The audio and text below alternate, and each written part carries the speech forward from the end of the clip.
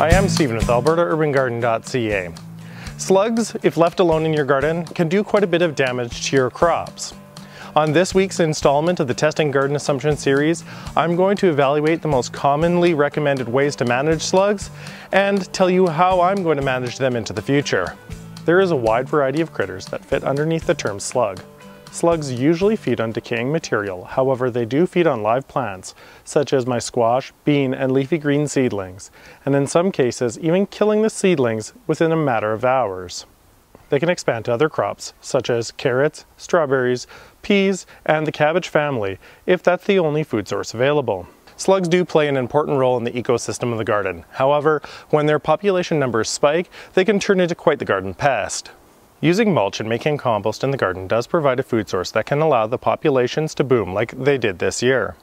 I, however, will continue to use these methods, as their benefits far outweigh the increase in slug populations.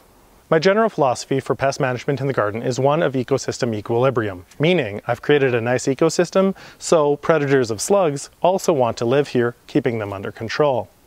Things like those slug pellets are very effective, however, they may have unintended consequences. If you knock out the entire slug population within your garden, you're knocking out a very important source of food for their predators that can result in the predator population crashing as well.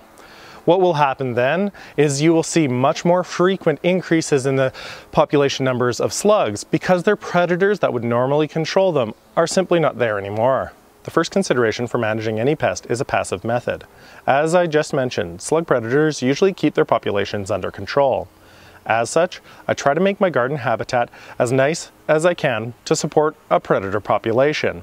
I do this by planting a wide variety of crops in a high density, essentially creating a little ecosystem. By planting in a polyculture, I've created a very supportive habitat that can not only support things like slugs, but their predators.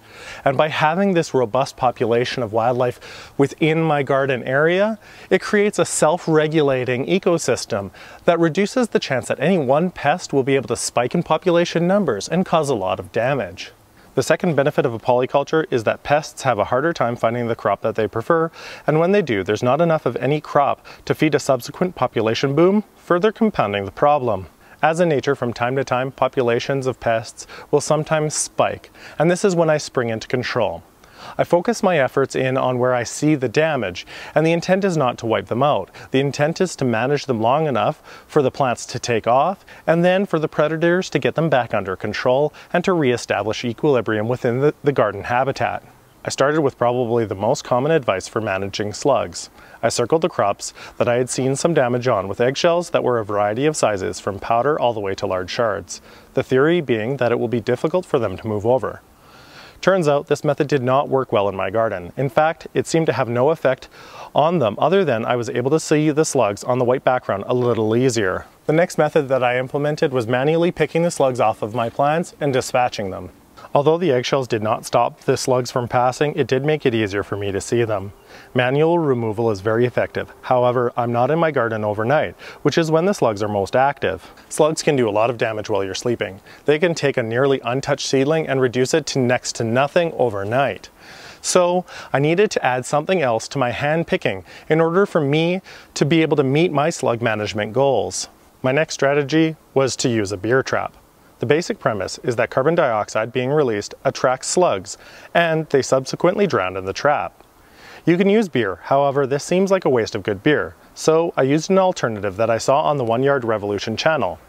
I added a pinch of brewing yeast to 1 tablespoon of sugar and 1 tablespoon of flour and mixed it in water.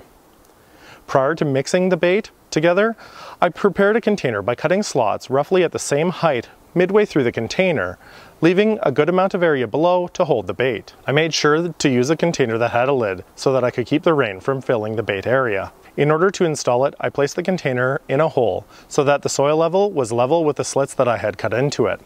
Once settled, I poured the bait in and put the lid on. Slugs are more active during the night, so I set the trap up a few hours before dusk to allow the yeast to begin its work.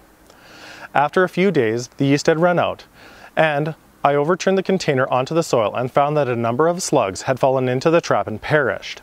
You can simply tip the content of the trap onto the garden, as the nutrients in the yeast can easily be returned to the soil.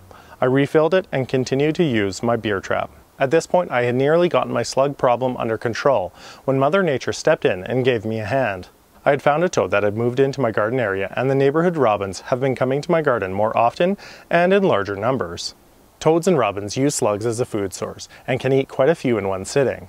Earlier I had mentioned my garden philosophy about allowing the ecosystem in my garden to self-regulate, and here it was at work. Shortly after the arrival of my toad and the robins in larger numbers, I was able to stop hand-picking and the beer traps because Mother Nature had re-established equilibrium and had the problem under control. If Mother Nature had not come to my rescue, I thought, if I needed to add another slug management technique, I had better do some research. Salt is promoted as a method to quickly kill slugs, and is in fact very correct. Dousing slugs in salt is an effective way to draw out all the water from their bodies, killing them. The same thing that kills slugs would also kill plants. If salt gets into the rooting zone in high enough concentrations, it will pull the water out of the roots, effectively dehydrating the plant and killing it. And once salt gets into your soil, it's nearly impossible to get rid of, as it does not biodegrade, and if you try to wash it out, you'll likely get rid of all the garden's nutrients before you actually get rid of that salt. For this reason, I will never use salt in my garden. The most common recommendation is to use copper as a means to prevent slugs from reaching your plants. The concept here is that copper provides a barrier for slug movement.